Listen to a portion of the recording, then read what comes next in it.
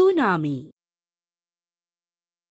Tsunami is a Japanese word meaning harbour wave. A tsunami is a series of huge waves that occur after undersea disturbances such as earthquakes or volcanic eruptions.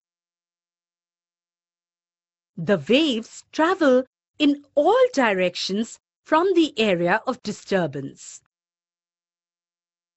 Do you know, these waves can be as high as 50 feet or more.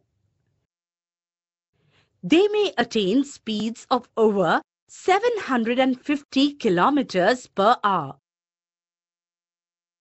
In 1970, a tidal wave and cyclone struck Bangladesh, killing about 2 lakh people.